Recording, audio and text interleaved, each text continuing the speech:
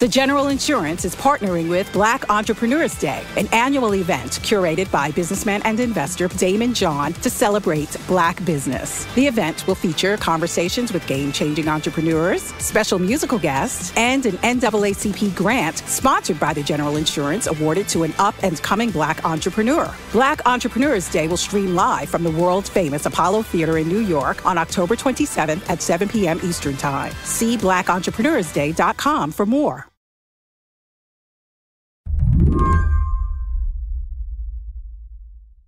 So we are speaking on Tuesday morning, and it sounds like you have a new prime minister.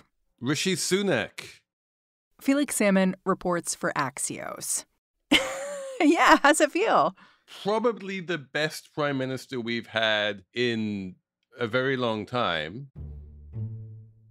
which isn't saying very much. The bar is incredibly low. I called up Felix to be my guide to this very strange moment in the UK.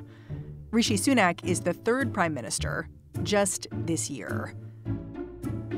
The last prime minister, Liz Truss, resigned after just a few weeks. Her decision to slash taxes caused financial markets to tank.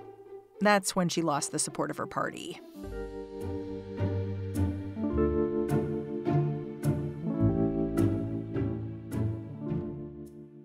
As an American, I can't help but focus on the absurdity of how Rishi Sunak was appointed. Like, after Liz Truss announced her resignation, Sunak was simply, agreed upon by the Conservative Party, right? Correct. This was basically a coronation. There was, it was a quasi-election. Well, an election among, a few people. An election among 349 people who are the members of the Parliamentary Conservative Party, or all of the Conservative members of Parliament. They basically got together and reached consensus that it should be Rishi. And then Rishi went to Buckingham Palace and he went through this ceremony called kissing hands with the king. Yeah, it's so anachronistic and so dumb. Yeah. This is not what the people in England want necessarily.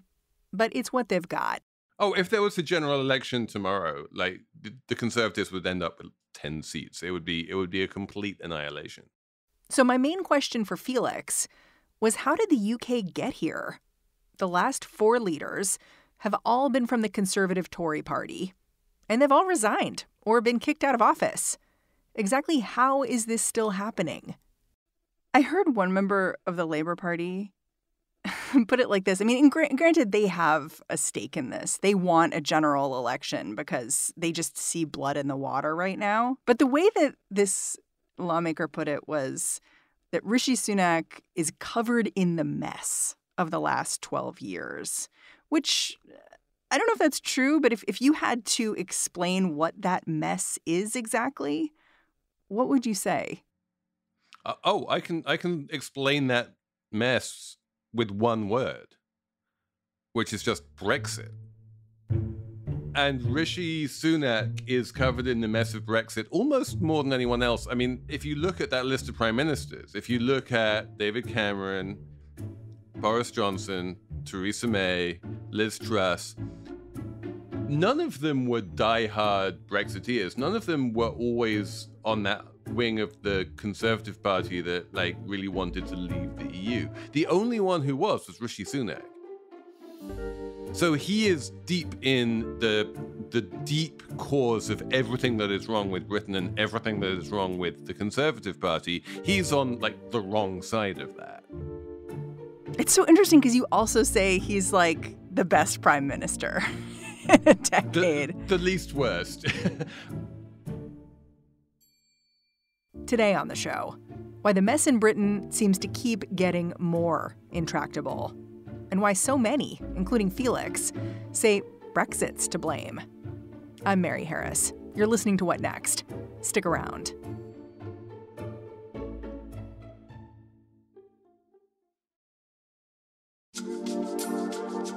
What Next is brought to you by Progressive. What is one thing you'd purchase with just a little extra savings? A weighted blanket, a smart speaker, that new self-care trend you keep hearing about. Well, Progressive wants to make sure you are getting what you want by helping you save money on car insurance. Drivers who save by switching to Progressive save over $700 on average, and customers can qualify for an average of 6 discounts when they sign up. Discounts like having multiple vehicles on your policy. Progressive offers outstanding coverage and award-winning claim service. Day or night, they have customer support 24/7, 365 days a year. When you need them most, they are at their best. A little off your rate each month goes a long way. Get a quote today at Progressive.com and see why 4 out of 5 new auto customers recommend Progressive. Progressive Casualty Insurance Company and Affiliates. National annual average insurance savings by new customers surveyed who saved with Progressive between June 2020 and May 2021. Potential savings will vary. Discounts vary and are not available in all states and situations.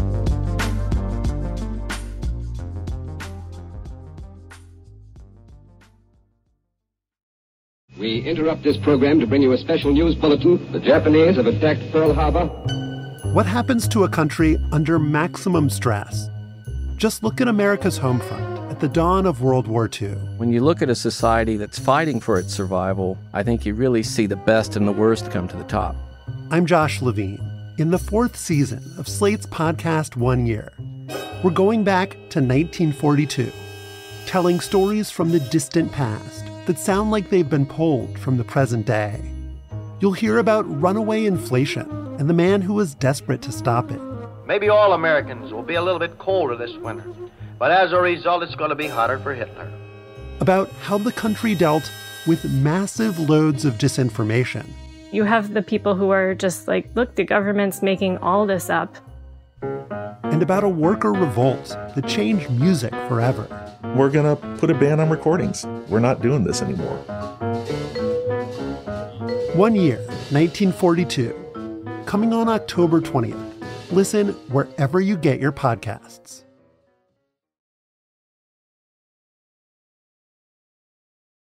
Naming Brexit as the cause of the current crisis in leadership in the UK is slightly flip.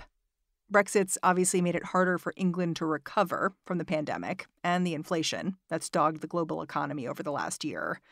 But Felix Salmon blames Brexit for the UK's current situation mostly because it shifted the vibes for conservative politicians. A little bit at first, and then a whole lot.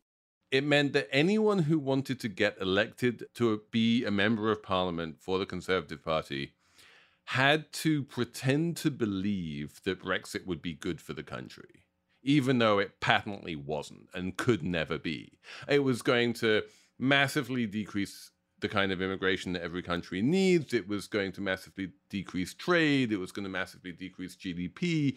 It was going to increase inflation. It was always going to do all of these things. And the Conservative MPs cannot ever admit that because it is now an article of faith for them that Brexit was a great thing and it's going to turn Britain into some wonderful country. You said Brexit turned the Tory party into a faith-based institution, which I thought was just a really great way to put it. Yeah, and so now, even if you are an urbane technocrat like Rishi Sunak, you have to still hold the tenets of that faith close to your heart and have it at the center of your government policy. And that just creates a deep internal incoherence. You have to believe 3 impossible things before breakfast just to think that Brexit is workable. It's not workable. Even today, it's not workable. You can't get the imports you need. You can't get the food you need. You can't get the labor you need. You can't get the trade you need. Like, nothing is working in Britain. And a huge proportion of why nothing is working is because of Brexit. Brexit was complicated from the very beginning. Remember, back in 2016, then Prime Minister David Cameron, who was not in favor of leaving the EU, called a referendum on Brexit. He basically assumed the voters would set their leaders straight. So David Cameron was the leader of the Tory party, and the Tory party back then was roughly evenly split between proud Europeans versus, for lack of a better word, anti-Europeans. Some of whom were so extreme that they actually wanted to leave the EU entirely. And that split within the Tory party made the Tory party almost ungovernable. And so What David Cameron decided to do was call a referendum and basically say, listen, I'm just going to answer this question once and for all. We're going to have a referendum. We're going to vote to stay in the EU. And then everyone who's been talking about leaving the EU is just going to have to shut up because we had this referendum and we're staying in. Well, it sounds kind of logical when you think about it. Like, OK, let's let the people decide. Well, yes, but the problem is that the people made the wrong decision. The official results are in. The people of Britain have spoken, voting for a British exit, dubbed Brexit, with almost 52%. And it was never a binding referendum, but Cameron and the Tory party took it as a binding referendum. I mean, it sounds like the referendum kind of called the Brexiteers' bluff. Yeah, exactly. It called their bluff. They were like, you really want to leave? Okay, great. We're going to leave. Then see how you like it. And now the inevitable and entirely foreseen consequences are happening. David Cameron ended up resigning in the fallout of the referendum vote. Theresa May then took over. But she too resigned in 2019 after failing to follow through on Brexit. So British voters elected Boris Johnson. Energize the country. We're going to get Brexit done on October the 31st. We're going to take advantage of all the opportunities that it will bring in a new spirit of can-do. And we are once again... He campaigned on, like, get Brexit done, which is just, like, let's do it. But it doesn't talk a lot about what Brexit actually will mean in practice. Well, I remember Theresa May's slogan, which was even more banal, which was Brexit means Brexit. Thanks, Theresa. That's really helpful. So remember that Boris Johnson is a very sort of cynical opportunist who, the day before he announced that he was going to campaign for leave, he wrote 2 columns for the Telegraph, one saying, I'm going to campaign for leave, and the other one saying, I'm going to campaign for remain.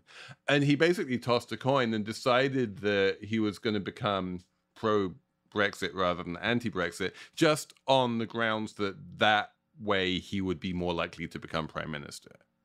And yeah, it worked. You know, like, he's not going to be remembered as a good prime minister, but he is going to be remembered. And Boris Johnson left an indelible mark on the Conservative Party because getting Brexit done meant eliminating anyone who disagreed with him. There was this big purge, right? Boris Johnson had a terrible time when he had a very small majority that he inherited from Theresa May. He had a very difficult time getting legislation through Parliament because a bunch of his Tory backbenchers who were Remainers kept on asking very sensible questions about how is this going to work, and no, we can't vote for this. And eventually what he did is he basically expelled them all from the Conservative Party, called a new election, got a massive majority of hardcore Johnsonite Brexiteers, and then went off to the races. And that actually worked in terms of delivering Brexit, but that wasn't a good thing. So Boris Johnson was, of course, replaced by Liz Truss. And I've heard that Truss's approach to leading the UK, especially during this current financial crisis, it had all the hallmarks of Brexit thinking. Yeah, it's basically magical thinking, right? And again, there's lots of echoes of Trump in there. The Brexit is the underpants gnome theory of the economy. So what is that? You know the famous underpants gnomes from South Park, where they're like, step 1, collect underpants. Step 2, ? Step 3, profit. Phase 1, we collect underpants. Yeah, but what about phase 2? Well, phase 3 is profit. Get it? I don't get it. You know, and this is basically the theory of Brexit, which is step 1, leave the EU. Step 2, ? Step 3, glorious sunlit uplands. And this was exactly the same as Liz Truss's economic policy, which is step 1, cut taxes on the rich. Step 2, ? Step 3, everything becomes great again. And it's entirely faith-based. There's no coherent sort of stitched together economic model that would support it. What Liz Truss proposed was a kind of modified Reaganomics, giving unfunded tax cuts to spur economic growth. But most economists thought this kind of spending was going to make inflation worse. And the markets responded.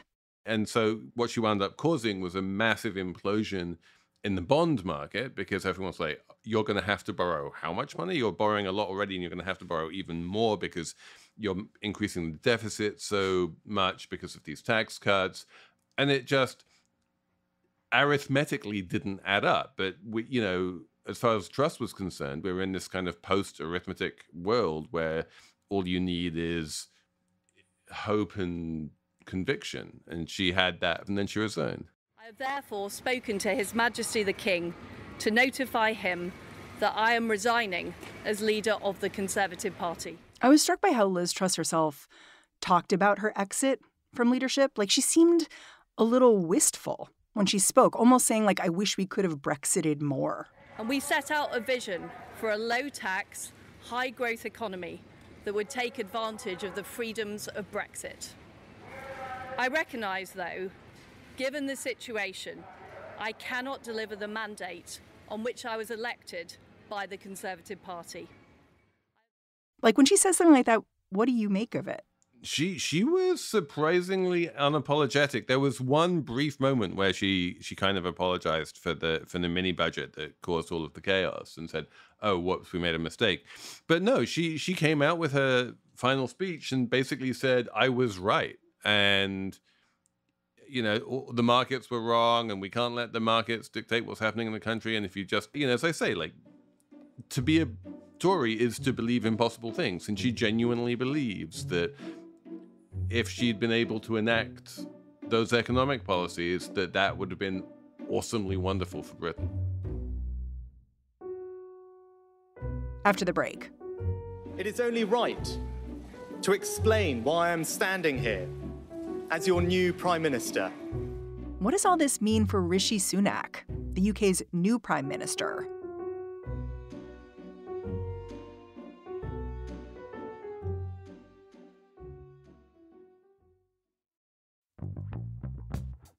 Hi, it's David Plotz, co-host of Slate's Political Gabfest podcast, and I am very excited to announce that we're doing a live show in Atlanta on Wednesday, November 2nd.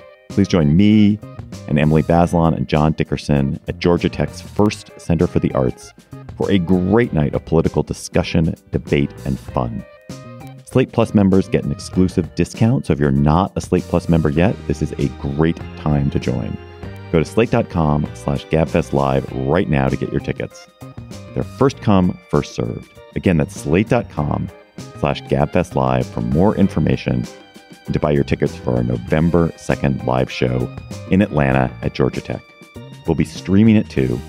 So if you can't make it in person that night, fear not. You can join our virtual gathering instead. Slate.com/GabFestLive. Hey everybody, it's Lizzie O'Leary. For What Next TBD, we would love to hear about your experience with Twitter. Do you love it? Hate it?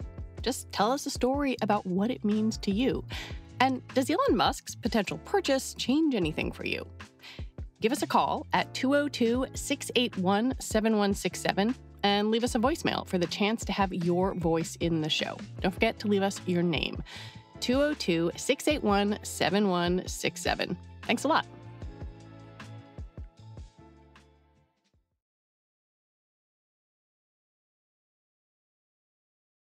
Earlier this week, the UK's brand new Prime Minister gave his first press conference from that iconic podium in front of 10 Downing Street.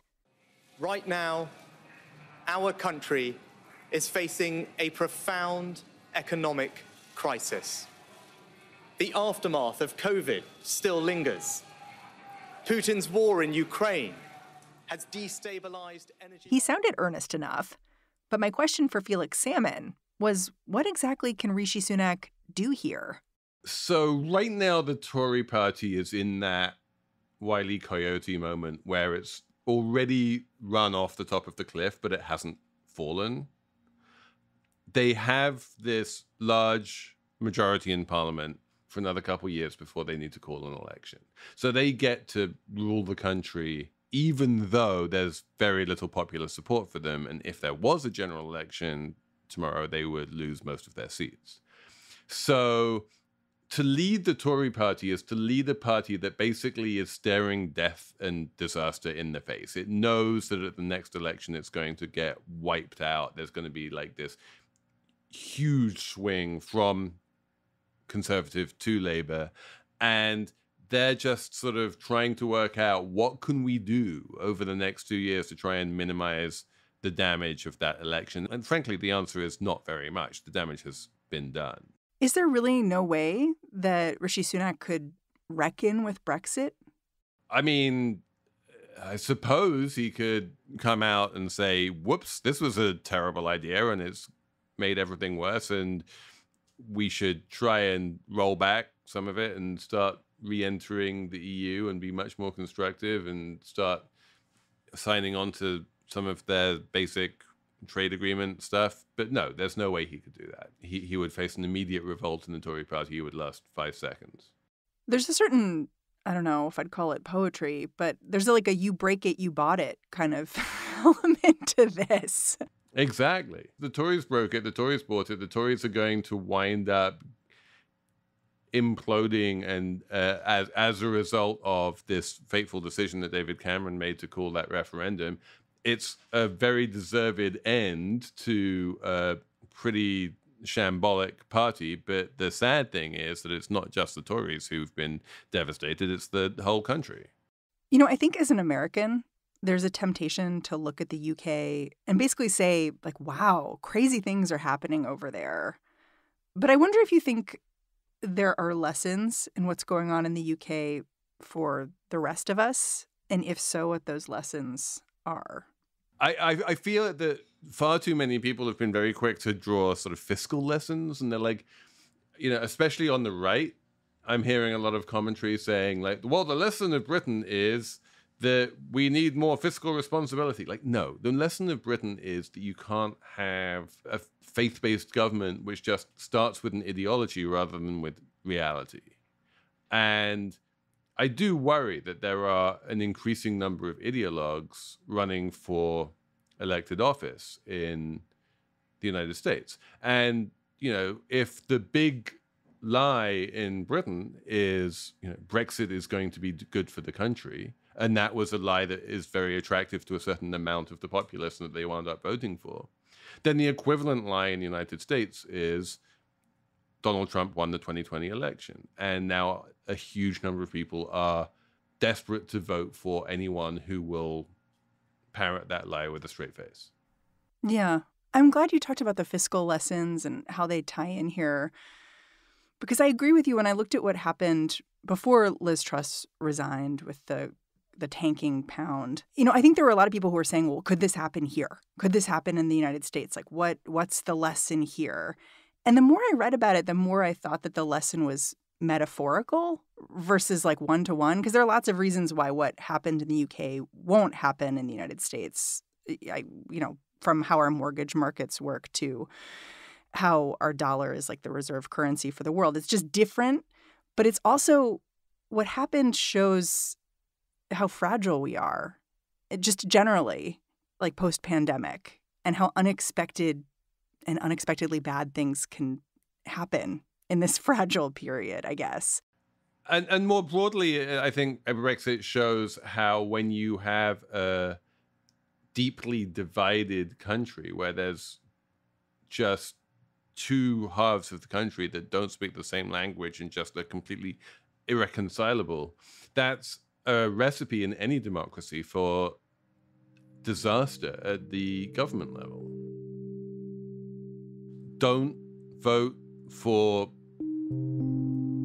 things that don't make sense. Don't vote for what you want to be true rather than what is true. Don't vote for, faith-based policies. Don't vote for politicians who promise things that are unrealistic, because they will wind up delivering chaos.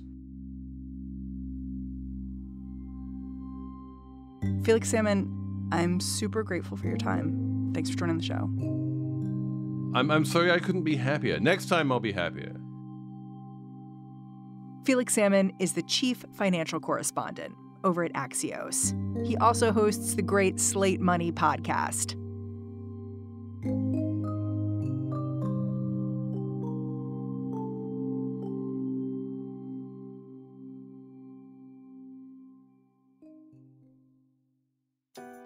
And that's the show. If you are a fan of what we're doing here at What Next, the best way to support our work is to join Slate Plus. So head on over to slate.com/whatnextplus and sign up, like right now. What Next is produced by Elena Schwartz, Mary Wilson, Carmel Delshad, and Madeline Ducharme. We are getting a ton of support right now from Anna Phillips and Jared Downing. We are led by Alicia Montgomery and Joanne Levine. And I'm Mary Harris. I will be back in this feed bright and early tomorrow. Catch you then.